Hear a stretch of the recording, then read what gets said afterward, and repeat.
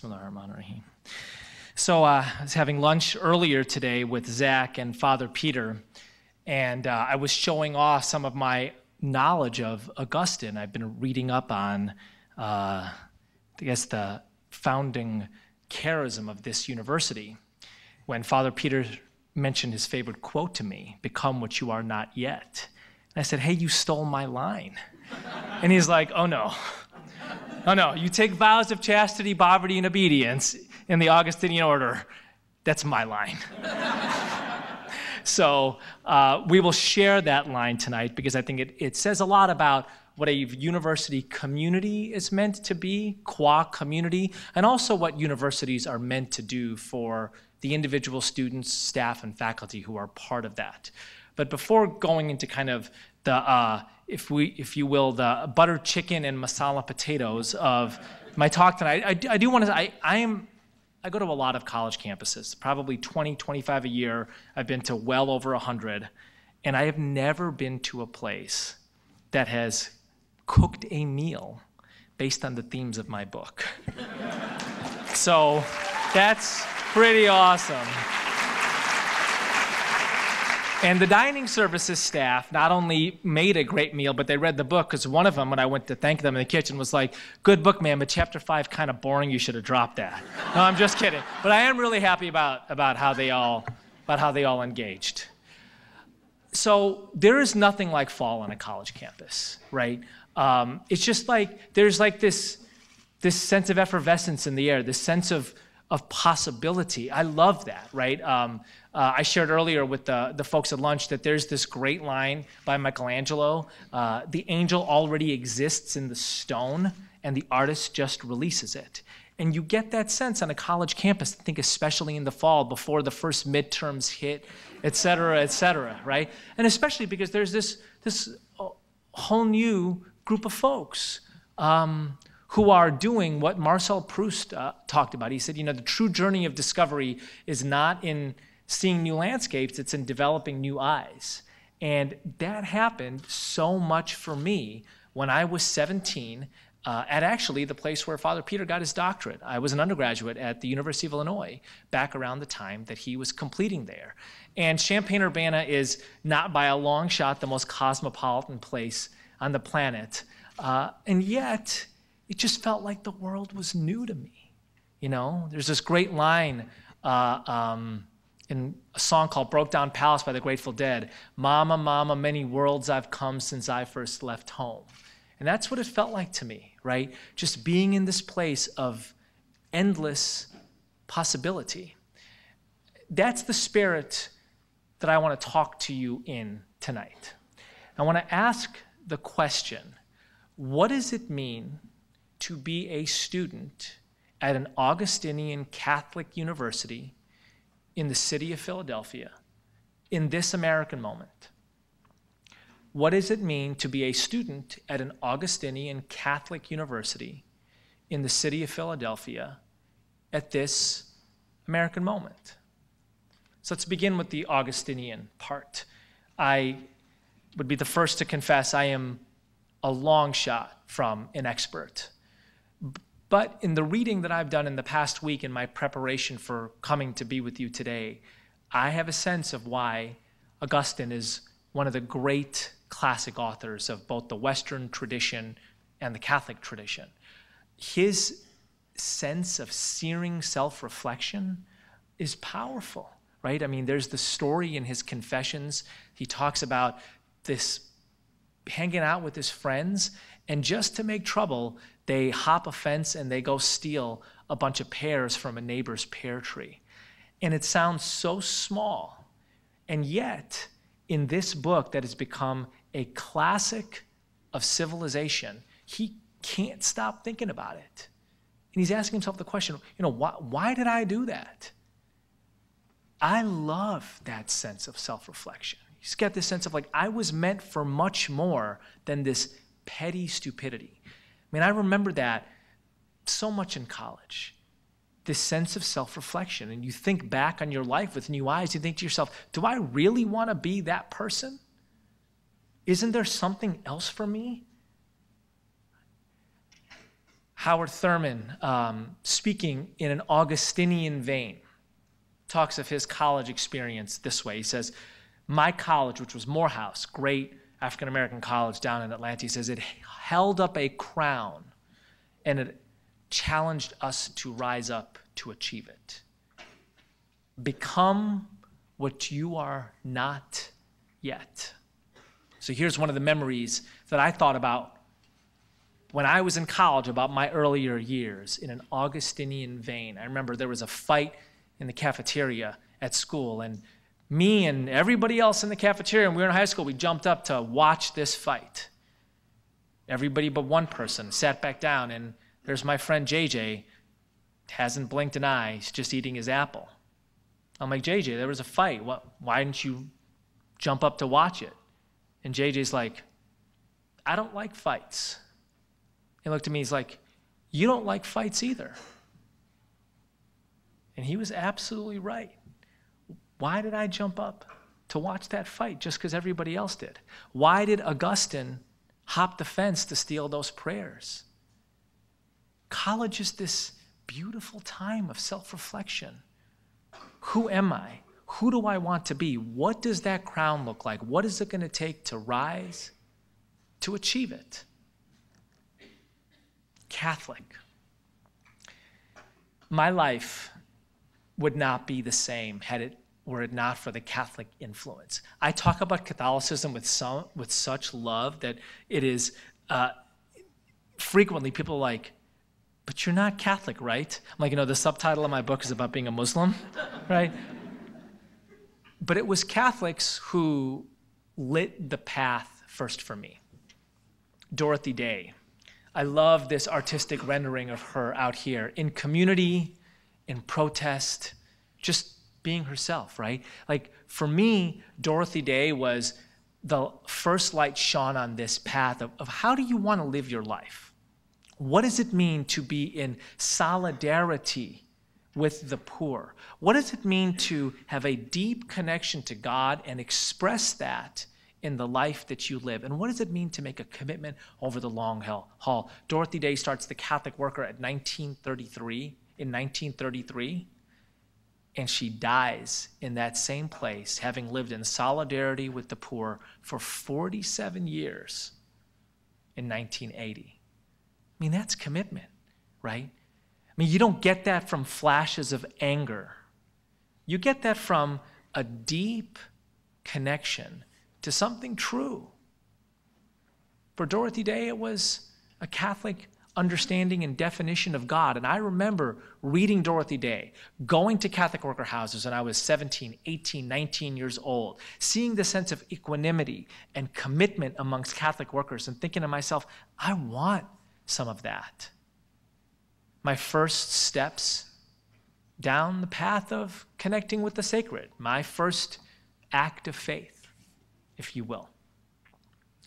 Brother Wayne Teasdale, the most important mentor in my life. Brother Wayne would bring me to interfaith conferences that he spoke at the Bartlett Jain Temple or some mosque somewhere, and he would have me sit in the front row, and then sometime during the question and answer session, he'd call me up, and he would introduce me to this crowd of 500 people, and he would say, he's going to tell you about the interfaith youth movement. I was 21 at the time, and he would walk down the stage, and I would say, whisper in his ear, Brother Wayne, there is no interfaith youth movement.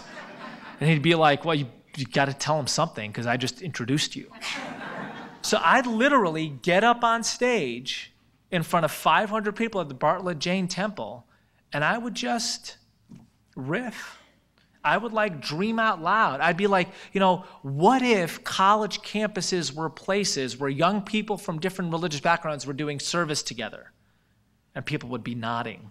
I'm like, I should probably keep going then, Well, what if there were courses in interfaith studies and minors in interfaith studies? What if the CEOs of local hospitals and superintendents of local schools actually went to universities and said, because of our religiously diverse population, we're going to need professionals, teachers and social workers and business folks and doctors and nurses who are able to navigate religious diversity? And people would be nodding, and I'm like, I should probably keep going then. Right? And so literally, I told the story of what an interfaith youth movement would look like because Brother Wayne Teasdale invited me to, trusted me to. And I would come and sit back down, and he's like, that was pretty good. That was pretty good, you know. Brother Wayne would invite me to his apartment in Hyde Park, Catholic Theological Union, and we would meditate together for 15 or 20 minutes. I think I told the story in the book. And he would get mad at the clock ticking too loud, and he would get up and he would swear under his breath, even though he was a brother, and he would put it somewhere. Then we'd be done meditating, and I would see him retrieve it from the freezer. We'd go for walks, and he would stop, and he would look at a dog, and he'd be like, that is a very spiritual dog. And then he would look at me, and he'd be like, you are a very spiritual person. How am I going to say no to that, right? I mean, he had such good taste in dogs, right? I'm in this country because of Notre Dame University, because a Catholic university took a shot on a middling student, a wayward Muslim from India in 1975. That man would be my father. And when my dad was there, he barely passed his MBA courses, developed a fierce devotion to fighting Irish football, and a deepened connection to the Catholic tradition. He would take us on the Skyway out of Chicago to Notre Dame football games on Saturday afternoons, and he would stop at the Grotto, which is this shrine to the Virgin Mary on the Notre Dame campus. And I would actually, unbelievably, see him do something that resembled Muslim prayer, which he never otherwise did, in front of this Catholic shrine. And one day, wanting to get to the football stadium a little bit more quickly, I said, Dad, you know, we Muslims, we don't pray before idols, right? And there's the Virgin Mary there. You know, shouldn't we get to the football stadium? I was trying to use my little bit of Islamic knowledge as an excuse to like go get some popcorn early.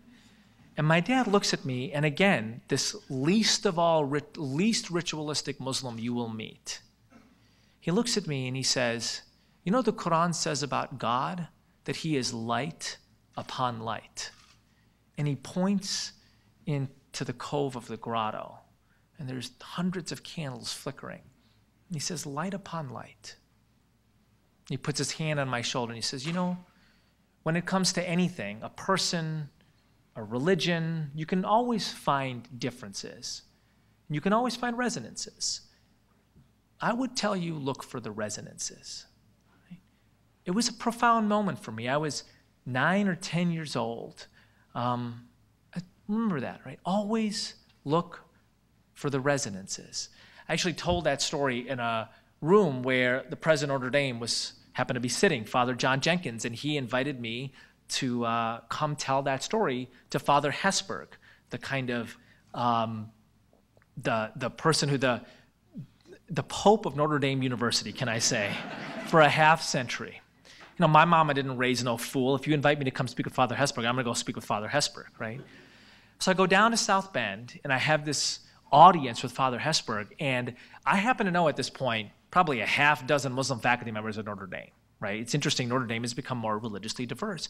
And I asked Father Hesburgh, you know, did people here in the Fighting Irish family, alum or the board, did they push back as you started to diversify the place and launch the Kroc Center with the focus on global religion, et cetera? And he said, of course they did. I said, what was your response? And he said, well, I told them to remember that in Greek, Catholic, small c Catholic, means universal. And the challenge for Notre Dame, the challenge for any Catholic university, the challenge, he said, for any Catholic is to connect its large C Catholic, its particular tradition, with the small c Catholic that is universal. To make your particularity not parochial, but expansive. What does it mean to be a student at an Augustinian Catholic university, a university that invites you to self-reflection, invites you to a greater fullness, a tradition that has attempted to see its particularity not as parochial, but as expansive, where a brother Wayne Teasdale, who took his own vows of poverty, chastity, and obedience, would go to a Hindu ashram in India and take vows in a Hindu tradition, who would choose a young Muslim as his mentee. What does it mean to be a Catholic university that is constantly exploring its own theology of interfaith cooperation, connecting its large C Catholic, the particular, with small c Catholic, the universal? In Philadelphia, you know, the state of Pennsylvania, from the beginning, had one of the most progressive charters when it came to religious diversity.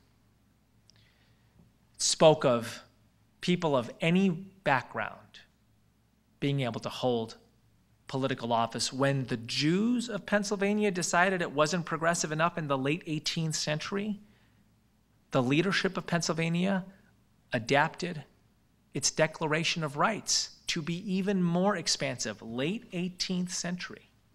When other states wanted to do declarations of rights, like North Carolina, they copied the first lines of Pennsylvania's Declaration of Rights. 1787, in Philadelphia, a group of our founding fathers meet in the Constitutional Convention. And as Bill Moyers likes to say, over the course of 87 days, they literally talk a nation into existence. It is remarkable to consider that. Don't ever think that a seminar room here is just talking. This is how things happen in the world. These people talked this country into existence, create the framework that becomes the Constitution. There's a great line by Walter Lippmann: the way the world is imagined will determine at any given instant what human beings are due. What you do here at a university, talking to each other, discussing books, that's how big things happen. That's how imaginations expand.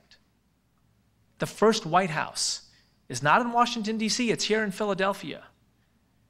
So when George Washington receives a message from Moses Sessions, the leader of the Hebrew congregation of Newport, Rhode Island, Sessions, who was worried about the fate of his people, the Jewish people, of which there are about 2,000 in the new United States, he asks George Washington, what will happen to us, knowing how we have been hounded and hated and harassed in Europe?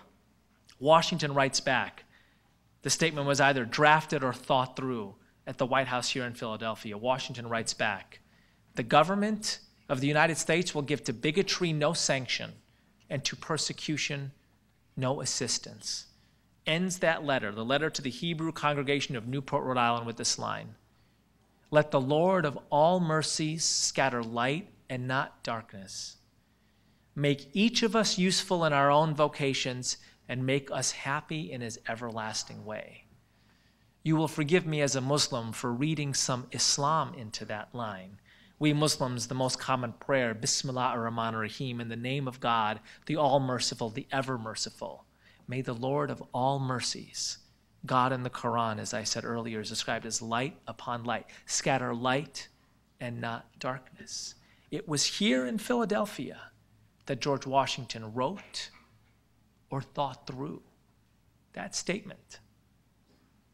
When he went to visit with a group of immigrant Irish, he said to them, the bosom of America is open to the oppressed and persecuted of all nations and religions, putting a stake in the ground for what this country is meant to be. We are all becoming what we are not yet. It's crazy coming off the highway here and seeing an arrow pointing to Valley Forge, right? I mean, you live here, it's normal to you, but, you know, to those of us from the prairie, that's a pretty special sight. It reminds me, do you know how deep anti-Catholicism goes in this country? Arthur Schlesinger, the great historian, once commented, anti-Catholicism is the deepest bias in the American people. You know how it expressed itself in the Continental Army sometimes? People would burn the Pope in effigy. And George Washington, not far from here, where the Revolutionary War takes place, writes to his officers in the Continental Army, and now I paraphrase, "You idiots, do you not realize that we have Catholic troops from Maryland, that we are attempting an alliance with French Catholic Canada? Do you not know that this has to be an army for all religions, a nation for all people?" That happens in this area. Ben Franklin, amongst the least religious of our founding fathers, is still committed to the flourishing of religious diversity. In Philadelphia, late 18th, early 19th century, he makes donations to the building funds of every religious community in Philadelphia at that time, including the Jewish community, on this condition, that when he dies, clergy people from all those communities would be part of the funeral together. I love that, right? There's this sense of, I want all of you to flourish, but we have to flourish together. It's what Interfaith Youth Corps calls pluralism. Respect for different identities, cooperation between different communities, and a commitment to the common good. These people knew they were building a nation. I hinted a little earlier about anti-Catholicism in American history. Some of the ugliest scenes of anti-Catholicism happen here in Philadelphia. The Bible riots of 1844. 13 Catholics are killed because Catholics do not want a Protestant version and approach to the Bible used in public schools. A perfectly reasonable demand. This is what you inherit living in Philadelphia, this trauma of contradictions, this wondrous history of interfaith cooperation. Washington and Franklin, the Continental Congress, William Penn and the Declaration of Rights, but also this ugliness, also this violence, also this tension, also this prejudice. So what does all that mean in this American moment? My second book is a book called Sacred Ground. And part of what that book is about is looking into the history of anti-Catholicism in America. And I did a little cut and paste thing. I literally took what people said about Catholics 100 years ago. How Catholicism was not really a religion, but a political system bent on domination. How Catholic worship was really a seditious force in this country. And I thought to myself, who is this being said about now? Back when Catholic churches were literally barred, when you could not be a priest in Manhattan without risking arrest. Who is this said about now? It's funny. Right where Cordoba House was meant to be in New York City, in Lower Manhattan, the first visible Muslim public project in this country was meant to be a Muslim YMCA, a Villanova of sorts, inspired by the Muslim tradition, meant for the public service. And people said, this is a victory mosque at ground zero. This will be controlled by foreign elements. This is a Trojan horse for seditious Islam. Mike Bloomberg pointed out, you know, that's what they said about the Catholic Church that was meant to be built here in the late 18th century. You know that there was a riot outside the church when it was built a riot claiming that popery was going on a day of religious observance, which happened to be Christmas Day, which is why people were in the church that day. You know that when Al Smith ran for president in 1928, the first Catholic on a major party ticket, served before that as the governor of New York, you know that they said about him that he built the Holland Tunnel to sneak the Pope into America for a takeover. I thought about that actually in the fall of 2015 when I was on the south lawn of the White House watching the Pope make an appearance with President Obama, waving my little Vatican flag with 10,000 of my favorite countrymen, thinking to myself, this is literally what Norman Vincent Peale and the anti-Catholic forces said about Catholicism and the Pope 70 years ago. That if we allow Catholics in high office, and at that time there was a Catholic Secretary of State, a Catholic Vice President, a Catholic Speaker of the House of Representatives. Not long before that, there were 6 Catholics and 3 Jews in the Supreme Court. This was the fear coming into reality. I want to console you by saying the Pope did not attempt, at least to my naked eyes, a takeover of the United States.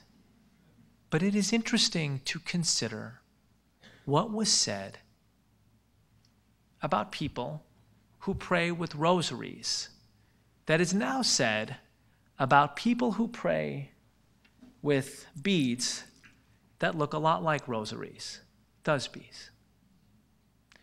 So what does that mean for you?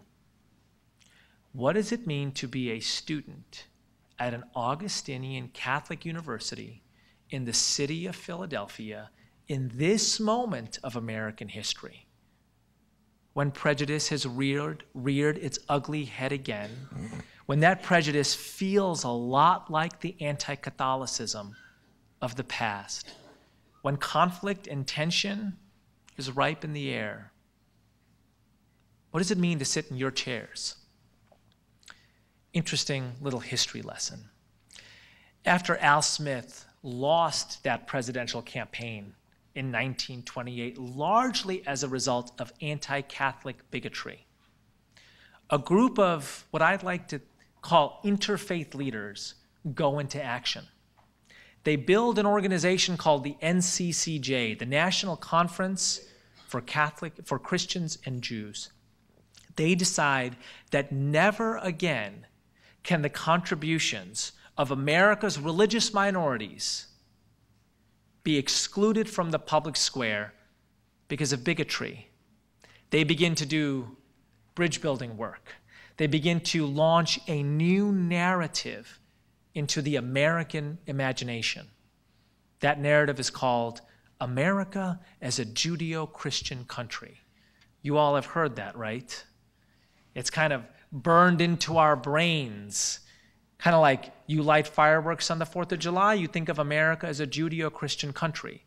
We view it almost like God gave those words to Moses on Sinai, or to Thomas Jefferson as he wrote the Declaration of Independence. The history actually is a little bit more complicated, but for me, even more inspiring than that. The notion of America being a Judeo-Christian country was not given to Moses on Sinai, was not given to Jefferson during the Declaration of Independence. It was a civic invention of the 1930s. It was a group of interfaith leaders who decide that anti-Catholic and anti-Semitic prejudice was un-American. And they advance their ethos by helping to change the definition of America.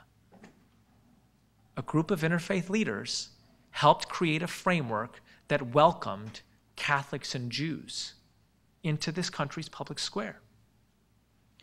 We will pause for a moment to note the irony that now frequently, when people invoke the term Judeo-Christian country, often people whose ancestors were included in American civic life because somebody else invented that term, they invoke it as a tool of exclusion, not a tool of inclusion. We will simply note that irony and move on to points more inspiring.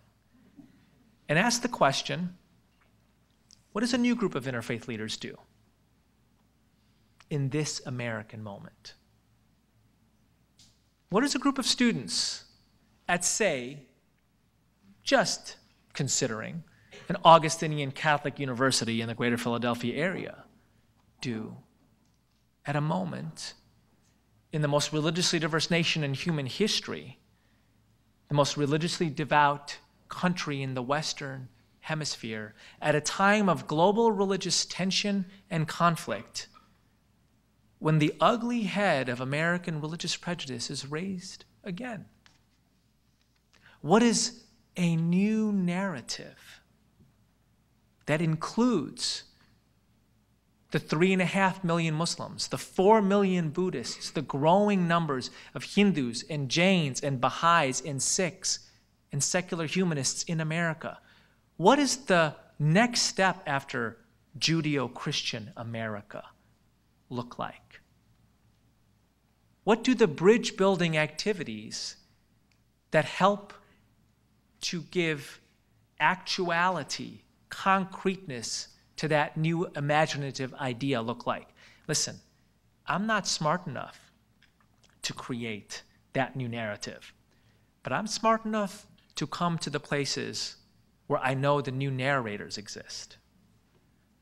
I'm not smart enough to build those new bridges, but I'm smart enough to come to the places where the bridge builders exist and to say to you that in the Augustinian tradition, in the Catholic tradition, in the Philly tradition, in the American tradition, there are forces of prejudice and there are forces of pluralism.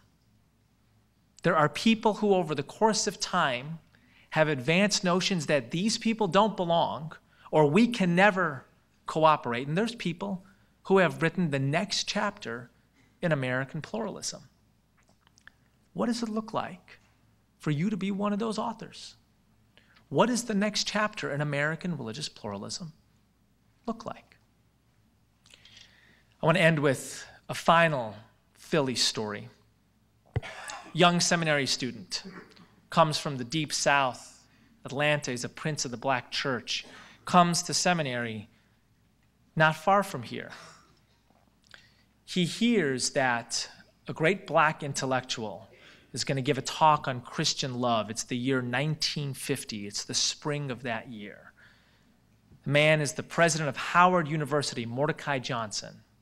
Young Martin Luther King Jr. goes to hear him speak, is astounded that the example that Mordecai Johnson presents in his sermon on Christian love is of a Hindu from India, Mahatma Gandhi. President Johnson says it's the most Christ-like person who lived in the 20th century. I wouldn't have blamed young Martin Luther King Jr. from saying, you know what, I grew up in a Black Baptist house, went to a Black Baptist church, attended a Black Baptist college, I'm on my way to the ministry, I don't have to hear this stuff about other religions. Instead, King does something else. He's intrigued. How is it that somebody whose principal text is not the Bible, but the Bhagavad Gita, how is it that he has a more fulsome definition and understanding and embodiment of nonviolence than any other Christian that at least Mordecai Johnson can think of? He's doubly intrigued that Mahatma Gandhi has appreciatively studied Hinduism, the Bible. Was a big fan of the Sermon on the Mount when he was a law student in India, read across Christian writers, in fact, loved Christian writers so much, named his first ashram in South Africa, Tolstoy Farm.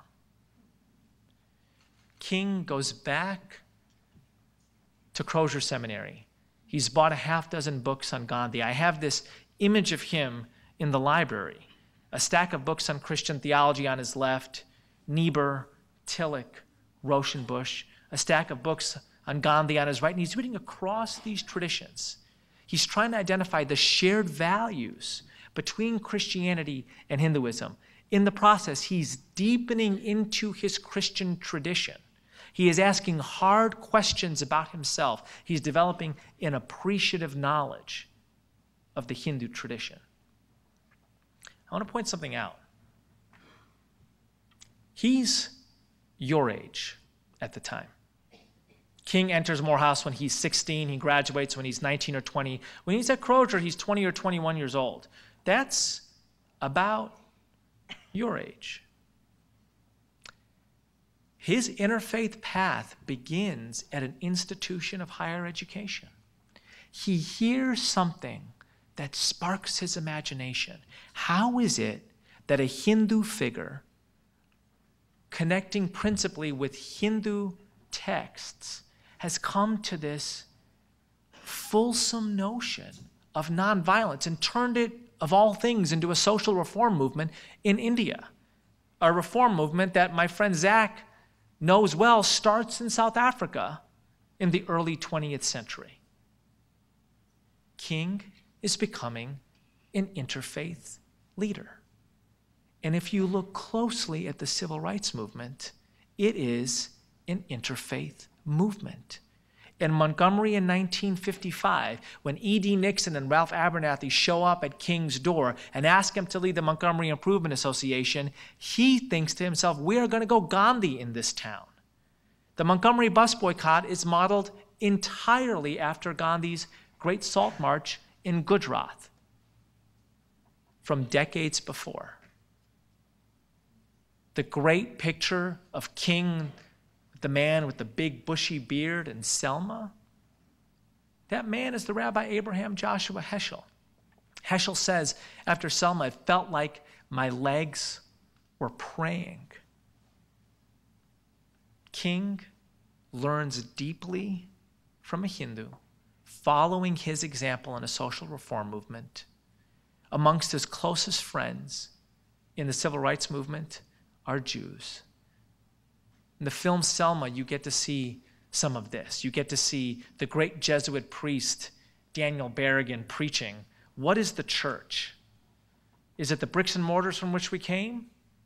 Or is it here in the streets of Selma? You get to see James Reeb, the Unitarian minister from Boston, come down to Selma saying, Martin Luther King Jr. issues the call, and so I came. He was one of 4 people who died there, a martyr. You see a post-Hajj Malcolm X going into a church and preaching reconciliation in Selma. Civil rights movement is an interfaith movement. King begins his journey as an interfaith leader in an institution of higher education not far from here when he's your age. You know, campuses are special places. There's no other place that I know of on the planet that brings this concentration of young people with big dreams from all kinds of different identities and says to them, we respect your diverse identities. We want you to build bridges between people from different backgrounds. We want you to make a commitment to the greater good, to this thing called Villanova, to this city called Philadelphia, to this nation, to this world, to the cosmos. And by the way, we want you to play a leadership role in that. We want you to take charge of your own education and leadership development. There's no other place in the world in which you can hear a lecture on interfaith cooperation and American history and then walk across the quad to Julie Sheets Willard's office and say, I want to be part of an interfaith group. No place in the world where you can say, hey, you know what, we're doing a big service day at the end of this week. I want to help turn that into an interfaith service day next year.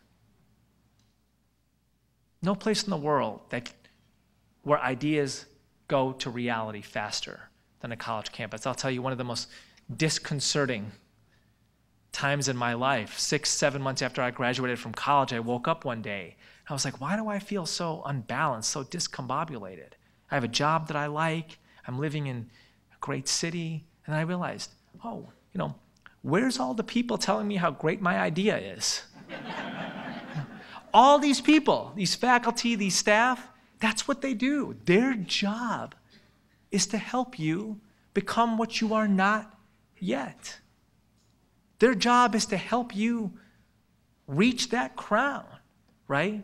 To think, what is your place in the American promise today?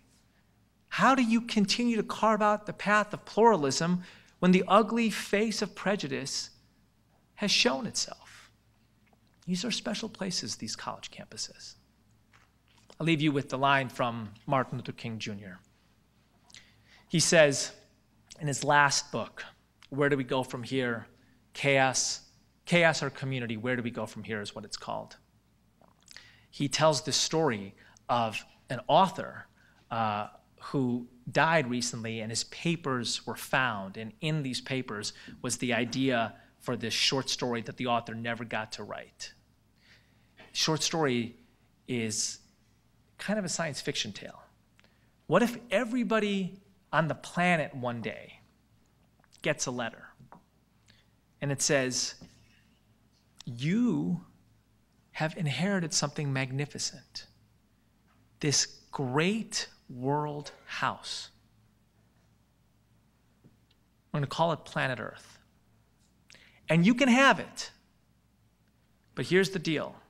You've got to share it with 7 billion other people. You've got a large family. And this is the line that King writes on this, and all of us, he says, Easterner and Westerner, Gentile and Jew, Muslim and Hindu, black and white, Northerner and Southerner, think of the expansiveness of King's imagination in 1967. All of us, because we can never again live apart, must somehow learn to live with each other in peace. I love college campuses because they model world houses and they nurture a new generation of architects who go out and build them elsewhere. Thank you. The first question is, certainly one who is part of an interfaith community needs to be accepting to other types of people. Outside of more personal relationships, what are some other tremendous benefits that come with being a very accepting person? Right. I think that's a great question. I'm not sure that I would use the word acceptance. I think I would use the word cooperation. The reason for that is because as a Muslim, for example, I have deep appreciation and deep appreciation for the Catholic tradition. But Muslim doctrine is different. And so just as I wouldn't expect Catholics to accept, so to speak, the entire dimension of Muslim doctrine, I wouldn't accept the entire dimension of Catholic doctrine, which doesn't mean I don't have appreciation for it, right? And it doesn't mean that there aren't manifest opportunities for cooperation, but I prefer the words appreciation and cooperation to acceptance. For many people, including myself, doctrine is important, and adhering to having fidelity to that doctrine as it comes down in a tradition matters, right? So I think one of the interesting challenges for people involved in interfaith cooperation and interfaith leadership is, what does it mean to be deeply committed to one's own tradition with its various particularities? Think about what Father Hesburgh said to me, right? The large C in Catholic, there's a lot of particularity there. How does that connect to the small c in Catholic that is universal? So what are the benefits of this? I mean, man, I learn a ton from people of other religions, right? And religion is many things, but in part it's a window onto beauty. And so in kind of this constant learning about other religions, I'm constantly open to like new windows of beauty, right? New ways of understanding the world. And so just even reading Augustine this last week has been really moving to me. It's been profoundly moving to me. Got another question right here. With tolerance sometimes coming at the cost of personal values, where do you draw the line of pluralism? Yeah, that's a great question. So I think that half of what I said earlier is relevant to this, right? That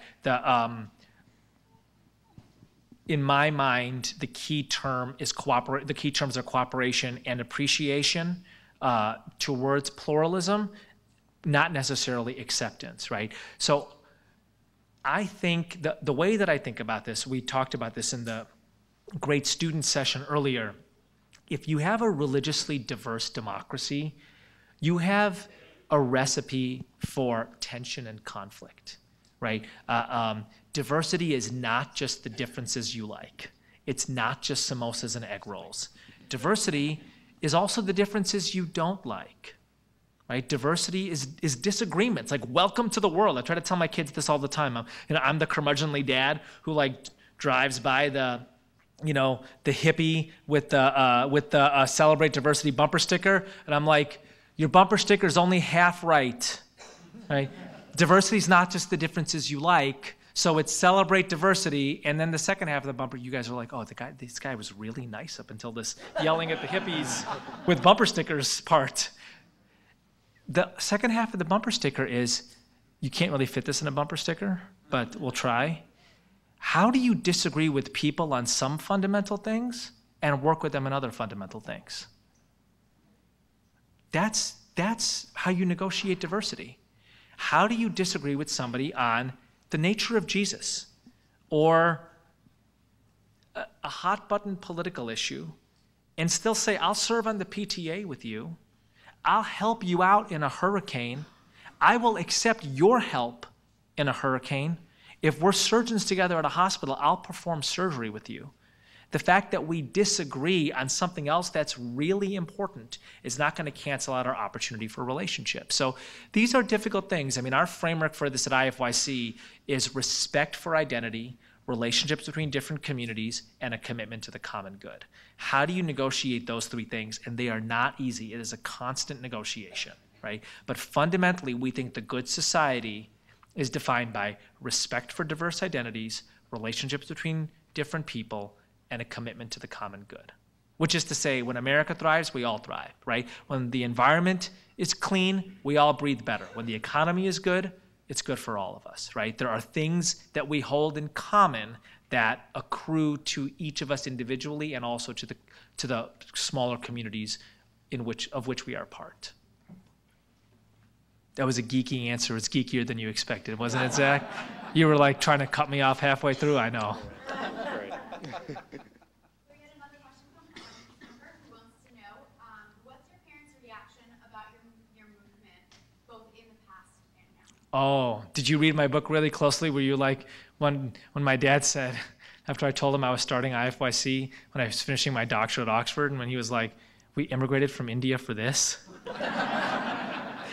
I mean, alhamdulillah, praise be to God, I think they're proud, Every once in a while, like this is kind of funny, like I'll go speak at a business school, and one of my parents will grumble, I'd rather you were in the business school than speaking at it as the interfaith guy. I'm like, I'm 41, I'm like 15 years into my career, can you not just be proud of me, I mean, I think, but honestly, I'm a dad, I'm a husband, I'm a son, like there's a lot of other parts of my life. And my parents, I think that they think this is great, and mostly they're like, how come we don't have more time with our grandkids? And why are you always late to stuff?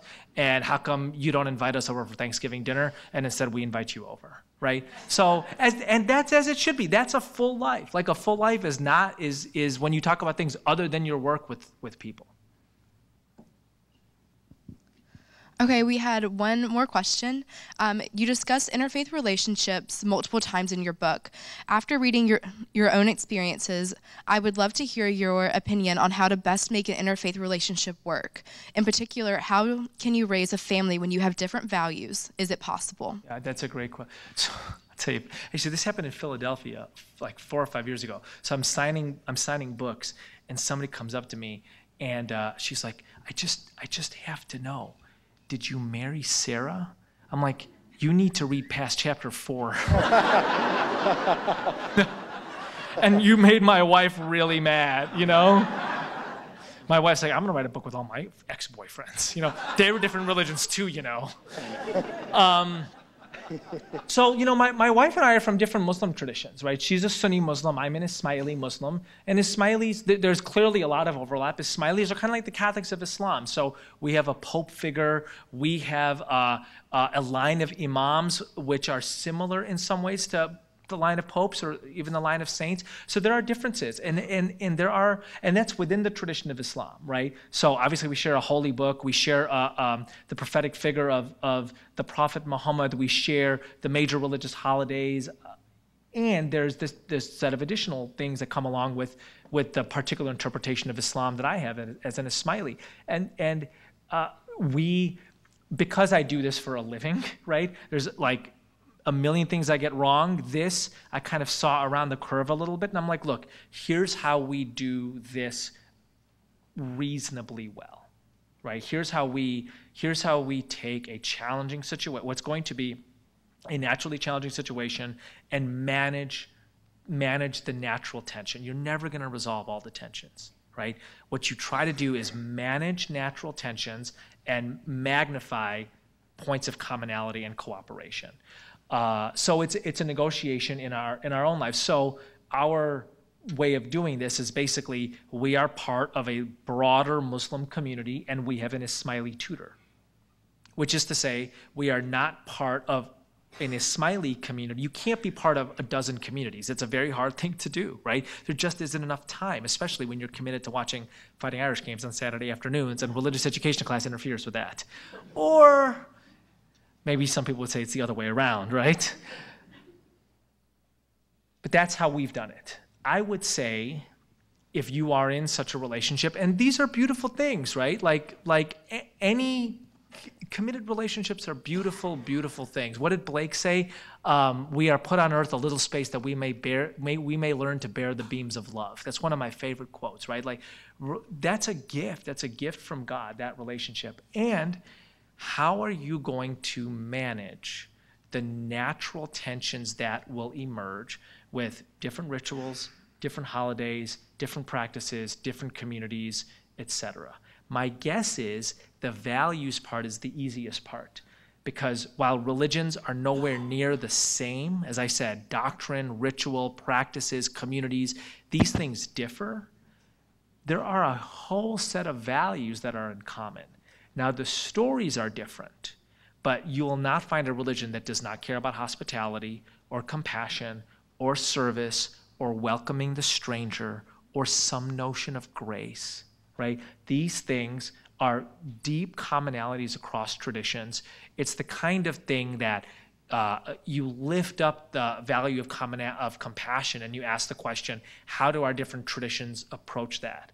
That doesn't answer the question, right? Do you go to CCD? That's a tough practical question. But in a Catholic Jewish marriage, you can talk about the centrality of mercy, talk about the centrality of compassion, etc. There's much better books on this. There's a great book called Being Both. But there's at this point, there's a literature on how you navigate the natural tensions of a relationship with people from different religious backgrounds or interpretations. Having said that, let me just say two more things. Number one, any Catholic marriage, when the people are being really honest, they'll be like, we have an interfaith marriage. Because her idea of Catholicism and my idea of Catholicism, I don't know what, you know. So you gave me a look there. I saw that look. This is all to say that there are Muslims and Jews with more similar ideas about their traditions in some cases than there might be Catholics and Catholics, right? The way people orient around religion is a key question. I do not mean by any means to say that these differences get reduced, but people orient around religions in different ways, right? You can orient around Catholicism differently, and you can orient around Islam and Judaism in a similar way. We do have time for more questions from the audience, so we have one right here. How can I get involved with the Interfaith Youth Corps? Are you a plant? I don't mean like a fern. I mean like,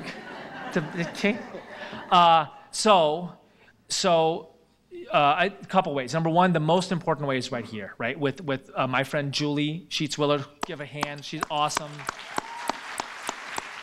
Right.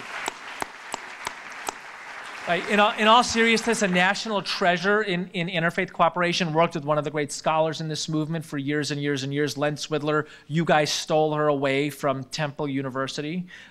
So Julie, she's the staff person responsible for interfaith programs at Villanova, right? So Julie and her interfaith council are kind of your first up. I understand that there's going to be a meal with plenty of gooey desserts in the next week or two, right? IFYC hopes to be a resource in a variety of ways to campuses and to students. So if you're super geeky about this, I hope you're at least a little geeky about this.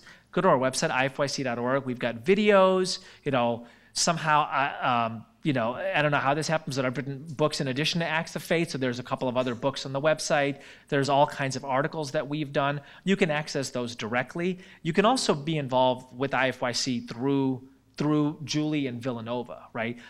We've met faculty members, Carrie's back there, who are teaching interfaith courses, and it seems to me might be interested in teaching more. The dean of the business school, is she here? Joyce? Dean of the business school was at a meeting earlier. That's rare, right? It is rare that the dean of the business school at a university says, I really want to be involved in interfaith cooperation. My sense is that Villanova is, I think it's in the strategic plan under Father Peter. He said, first we're going to win a national championship, then we're going to become a model of interfaith cooperation. Right? So you've got, there's reverse, right? The national championship came early, right? This is a great place to be interested in interfaith work, both intellectually through courses and intellectually and practically through actual programs. I would take advantage of that in every way, shape, or form, right? And just keep your eye out for various religious diversity things happening in the world. So, it's interesting to think that in Houston, we Americans expect faith communities to step up and play a central role in relief efforts. Houston is maybe the most religiously diverse city in the United States. Got hit by a massive hurricane. My bet is there is more interfaith cooperation happening in Houston in the last 2 weeks than's happened there in the history of that city. So just imagine, what if you lived in Houston? You graduate from Villanova and you get a great job in Houston, and you're active in a Catholic church there, and there's a mosque down the street, and the mosque says, hey, look, our sanctuary is fine, but our kitchen got overrun with water. We will open a shelter in our sanctuary for people, but we're going to need a place where food can be prepared so they're fed. And you're at the local church down the street. Do you say, you Muslims, you don't believe in Jesus as Lord and Savior, we're not going to do this with you? Or do you say, man, how awesome is this, right? Our kitchen's okay, right? We don't have place to put people in the kind of way you do, in a shelter type way, but we would love to be the preparers of food and cooperate with you. And you look at that and you think to yourself, wait a second, does this relationship have to end after the disaster's over? After the relief efforts are done? Couldn't this be the beginning of more cooperation between us? You see what I'm saying? And those examples abound if you just have the eyes for them.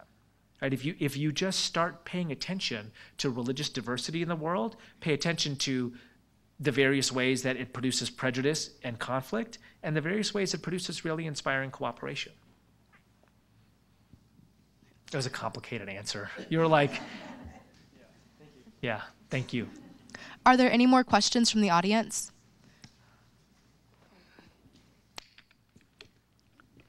Do you have any advice for the Democrats and Republicans in the country in terms of political? I mean, I'd be reading my George Washington right now.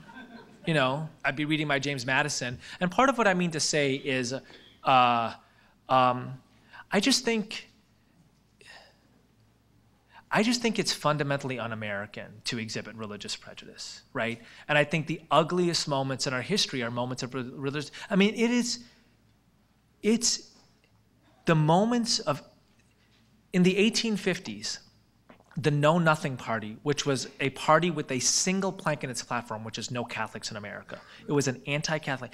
They elected 75 people to the US Congress. Abraham Lincoln had to stand up against them. What an embarrassment, right? What an embarrassment that in 1844, people were killed in Philadelphia for being Catholic. And how inspiring that General Washington writes to his officers, "You fools, really? We're trying to be one army and build one nation?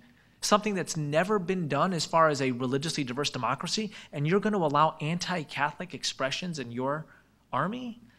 So my advice is, I just think that there are certain bedrock things that are definitional to this country. And I just think respecting religious identity, nurturing relationships between different people, and committing to the common good that is America is foundational, right?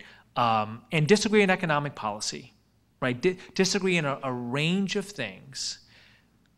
Don't relive the darkest chapters of American prejudice today. We have another question from the audience. Thank you so much for being here. You had talked a little bit about access to information, and when people are searching for something, they go to the internet and they search, and the most divisive things come up because they're published most frequently. So have you taken a look at how do you get more access to people if they're searching on the internet and it has to do with faith, to get the positive stories out instead of seeing the negative ones all the time? So that's a great question. You know, so there is a part of this that's just like, how do you manipulate the algorithms? First of all, the internet is a cesspool on Mars. I mean, honestly, I'm like, really? You're that mean, right? You don't want to be that guy. Have you read Augustine? Seriously, Mr. Internet people, right? Become what you are not yet, right? You need to give your lecture to them. I think part of this is about manipulating algorithms. But I think more of it is about new storytellers, right? I think, you know, ultimately online, it's just going to be ugly stuff that comes to the top, right? It's just those people are going to win online. They're committed to. I mean, if you look at the comments on any, you know, I used to write an online column for the Washington Post. Like 95% of the comments were terrible, right? And you just have to trust that doesn't. They were ugly. They were prejudicial. Muslim this, Muslim that, right? You just have to trust that doesn't represent the broad swath of Americans or humanity. I think what I put my trust in is not so much algorithms, but new storytellers, right? Like, so if you walk out of here thinking to yourself, who knew that Philadelphia had this remarkable history in interfaith cooperation and this ugliness of anti-Catholic riots? What does the next chapter look like? And now that I'm here, what does it mean that I get a chance to be part of writing that next chapter, right? So I would rather speak with 500 potential new storytellers than like play for 5 million random hits online. I really would, right? Like at the end of the day, I believe in 19-year-olds making decisions about their vocation long-term and thinking to themselves, I'm going to be an interfaith leader. This is who I'm going to be for the rest of my life. I'm going to practice this in my career as a nurse. I'm going to do this in my marriage. This is how I'm going to be a neighbor. I'm going to make sure that in the places that I touch, we're nurturing a healthy, religiously diverse community.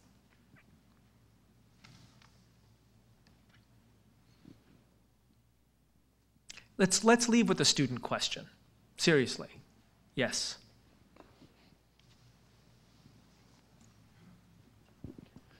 Thank you again for coming tonight. Tell me your name. Marcus Rose. Great. Nice to meet you. Nice to meet you. For most of us college students, in all of our classes, we are receiving so many amazing advice from our teachers, our professors, and from speakers such as yourself of important values that we should take and important lessons that we should take after the class and after the lecture. How can we take in all of the ones that we want to while still finding out the ones that we want to keep as a part of ourselves? Yeah, man, what a great question. I mean, you know, I think that that's part of the Augustinian part of this, right? Like, I was really struck by the Confessions and just, again, how deeply self-reflective Augustine was. And it's not like nobody had told him before about the Catholic tradition, right? But something at some point clicks for him. And like, he's like, I need to follow this. I think that happens for people at different times, right? So, I mean, I tell the story in Acts of Faith about, it's not like I'd never met my grandmother before, right? It's just that for the longest time, she was the person telling me to marry a Muslim girl and to not ride my skateboard too much because I was clumsy, right? About which she is right. And then all of a sudden, I am ready to like hear her talk about Islam as a tradition of mercy. And I've got the ears to hear those stories, and I've got the eyes to see her embodying that. And my life has changed. And it's just, you know, my dad would be like, I told you about her work 1,000 times, right? So again, this is also like the beauty of college. It's that it's the reason that people love their alma mater, the reason that there's like a bunch of folks in this room who I imagine went to Villanova and like to come back for events like this, is because some random thing happens in college that you never expected and it changes your life and you never know what that is.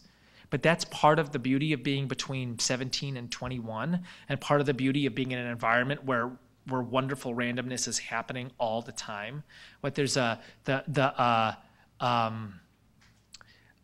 first song on the U2 album, the last U2 album, The Miracle of Joy and Ramone. You know this song? You don't know this song. Are you killing me? I think it goes, I woke up at the moment when the miracle occurred, right? And what I realized, I mean, you listen to that hundreds and hundreds of times, I'm like, the miracles are occurring all the time, like all the time. It's not a question of how many miracles there are, it's a question of how awake I am, right? And so part of the value proposition of Villanova is, if you come here and spend 4 years and pay a reasonable amount of attention, something here will change your life. That's it. That's a 4-year residential education at a knowledge-rich place like Villanova. We're going to have 10,000 really smart people in a beautiful space, zinging into each other all the time. We're going to have adults who found their passion, spend time with young people who are finding their passion. If you come here for 4 years and pay a reasonable amount of attention, something here will change your life. It's a beautiful thing.